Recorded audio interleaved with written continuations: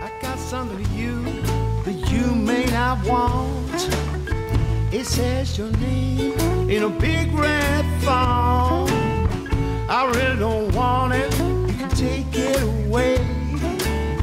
I really don't want it, do you hear what I say? I got something for you, don't you understand? Please don't ignore it, it's a final demand. I really don't want it, I told you before. Now disappear before this becomes war.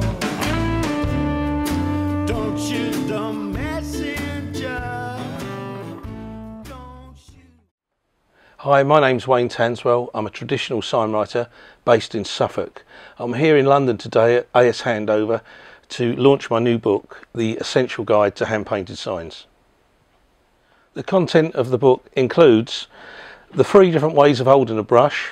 There's 2 brush stroke charts, the italic brush stroke chart and the block brush stroke chart, mould stick control, tools and equipment. There's even an interview in here with Dave Peacock. He's one half of the Cockney duo Chaz and Dave.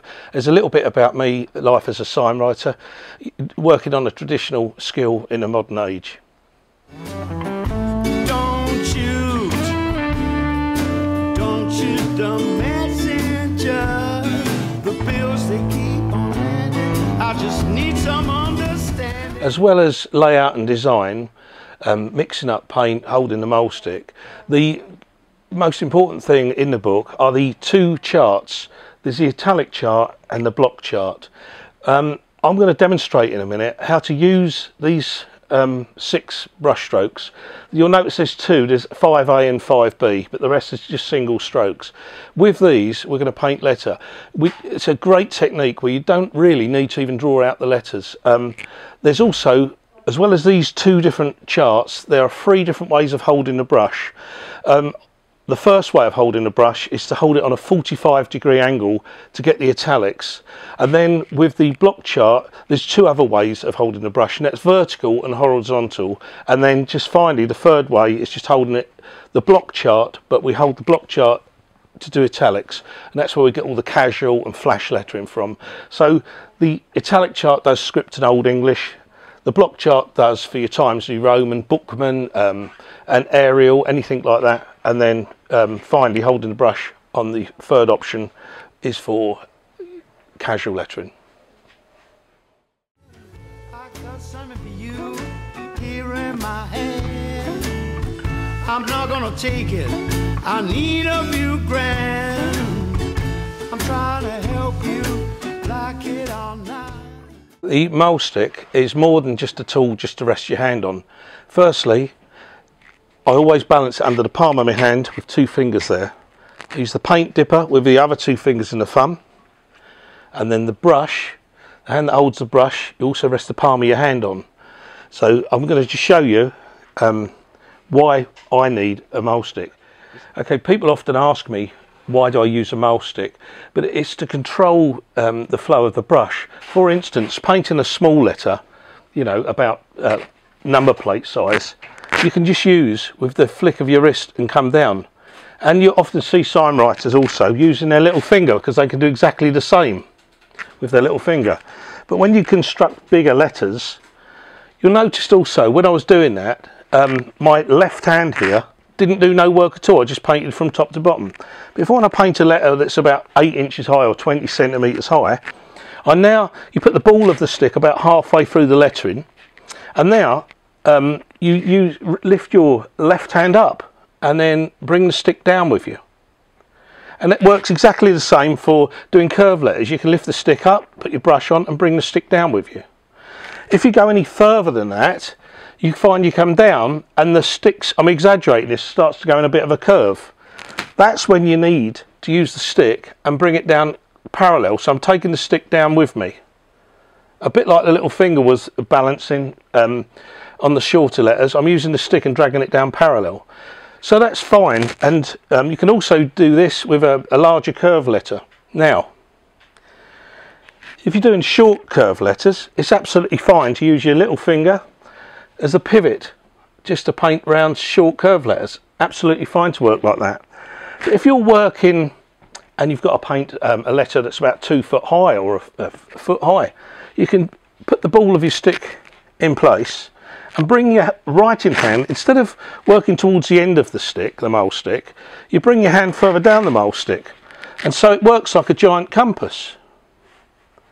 And the closer I take my writing hand to the end of the stick, I can paint smaller curved letters, and so on till I don't need a stick at all and I just use my little finger. So that mole stick is vital. The other thing I use it for is for adding pressure. So I've got here flat and tip, and that what I mean by that is, once I go to paint a letter, if I lay all the hairs flat, I can put the pressure on by pushing the stick in. But if I want to paint a thin letter, so it's right push flat there, if I want to paint a thin letter, I just bring the stick towards me and use the tip of the brush. So the same size brush, you can paint a thick letter and a thin letter. So, and also if I'm doing my italics, like I will show you in a minute, I'm using the tip of the brush here, and then when I want to lay the hairs flat, I push my stick in and then pull it back out towards myself. So this is very much, left hand's doing a lot of work. It's going up and down, in and out, and also I'm using the stick as a compass as well as using it to paint parallel lines. Anything small, you can use your little finger. Okay, there's 3 ways of holding a brush. The first way is to hold it at a 45-degree angle, so it's thin going up and thick coming down. We use that for the italic chart from chart 1. The second way of holding the brush is to hold it so it's vertical and horizontal. And finally, the third way is also from chart 2, and hold the brush on an angle. So if you're painting italics, you hold the brush at a 45-degree angle. If you're doing the block chart, you're holding it vertical and horizontal. And with painting this chart, you twist the brush around so you're getting the thick edge of the brush the whole time.